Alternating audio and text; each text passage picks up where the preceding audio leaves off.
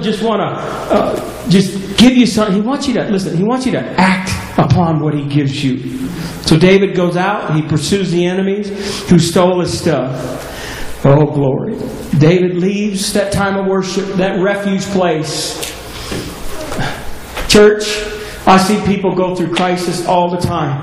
As a pastor for so many years, I've seen the church and the people of the churches get into one crisis after another. And I've seen them go to a refuge place, but I'm here to tell you, there's only one refuge place the church ought to go to. Come on. And it is God Himself. I've seen people go to the refuge place of medicine. Come on. To get medicated or counsel of other people. And there's nothing wrong with medication if you're on it or counsel of other people. I'm not trying to discredit or discriminate, but I'm talking about the refuge place that we need to go to, where we can get downloaded our plan of escape, of getting out of that crisis and getting through that crisis and getting back what the devil has stolen from us. It is time that the church start taking the battle to the enemy. Come on. It is time that we start taking the battle to the front lines of the enemy. Rather than just go to the place of worship and the place of prayer and cry out to God and then expect God to come in and move on our behalf. It's time we rise up like the army of God and take the battle to the devil. Can I get an amen? Sometimes you need to go get back what's yours.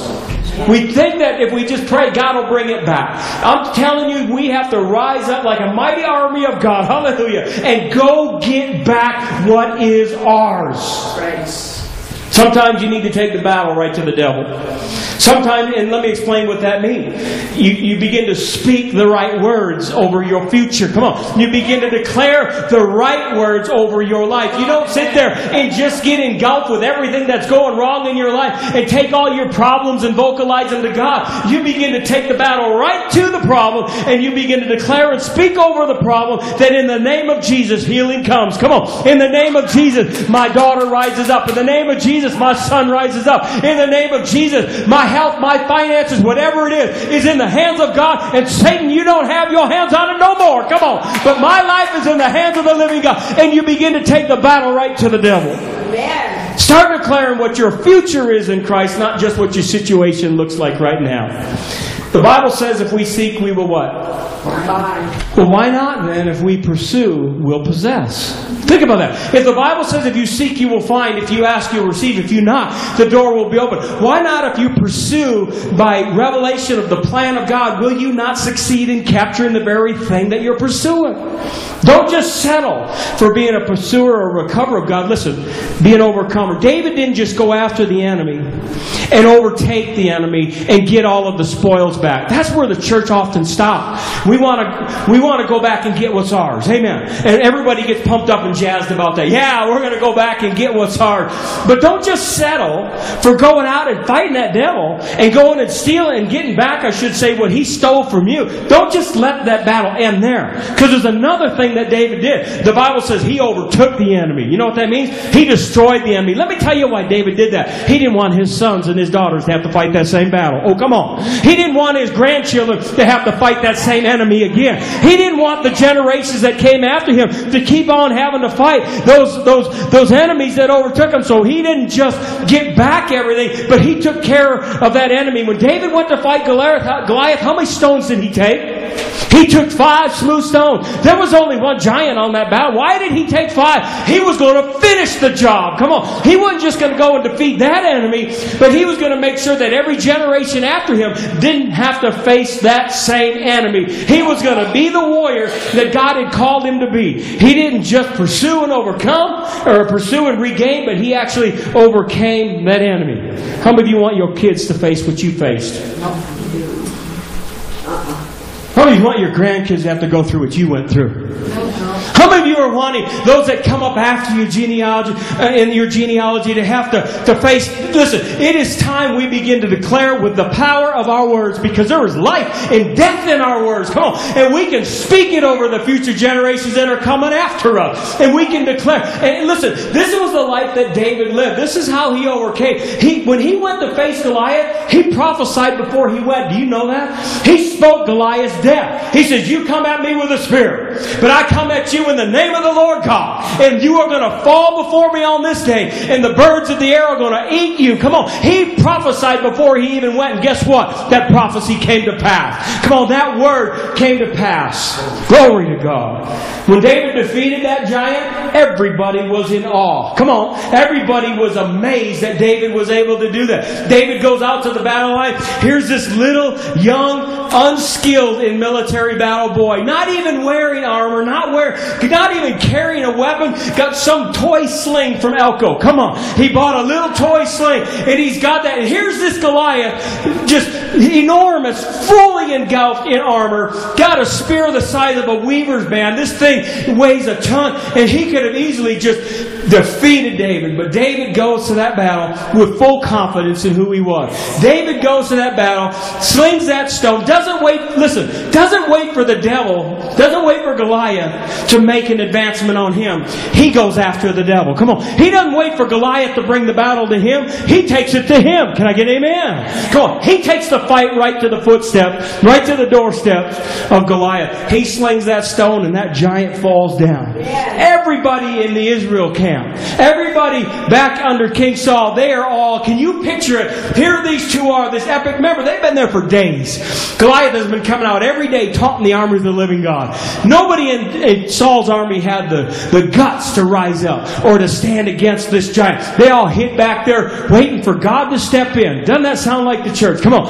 I'm going to go sit back waiting for God to step in and rescue me. God has sent a Redeemer. God has sent a rescuer. God has sent a restorer. His name is Jesus. And what we do is we march under Him and we put our faith and confidence in Him. David goes to the battle. He takes Goliath out. Everybody in the Israel army goes, oh. Everybody over on the Philistine side goes, oh. Everybody's amazed and shocked and surprised except for David. Except for David. And there's a reason why. Because you see, David was a worshiper, and in his time of worship, he gets visions, he gets revelations, and he gets plans. And God earlier had allowed him to defeat a lion and a bear. So when he came to Goliath, and when he was explaining to King Saul, I'm not worried about that giant. Because in my youth, God let me defeat a lion and a bear. And they're a whole lot more vicious than this uncircumcised Philistine. They're a whole lot meaner than him. And I've already got the victory, so I know that God's going to give me the victory here. David had a plan going in. Yes, he did. So David wasn't worried about the enemy. He declares as he goes to meet the giant, you come at me with a spear, but I come at you in the name of the Lord. This day the Lord will deliver you into my hands. David saw what the real problem was. What was the problem? It was Goliath. What did Israel see as the problem? Their inability. Remember when... I love it. Come on. Remember when Joshua and Caleb went into the land of the spies? They came back with the report that we can do it because God said we can do it. Come on. But everybody else saw the enemy, not the giants, but how they looked in the eyes of the giants. We are but grasshoppers. It is time you quit listening to the lies that Satan is speaking over you and all the things that he declares to try to intimidate you and make you think you ain't enough. You are more than enough. Come on. The Bible says you are more than a conqueror in Christ. And everything that raises up against you, you can put down under your feet because of the authority of Jesus. That's right.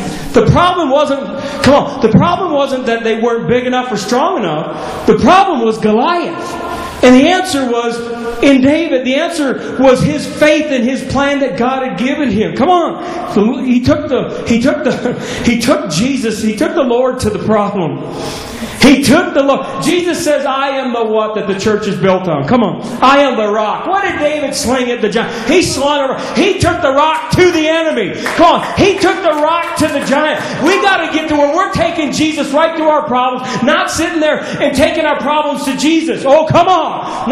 Come on. We bring all our problems to God in prayer. God is saying, take me to your problems. Come on. Let me loose on your problems. Let me loose on your addictions. Let me loose on your insecurities. Let me loose on your bondages. Let me loose on the things that are trying to hold you back. Speak it.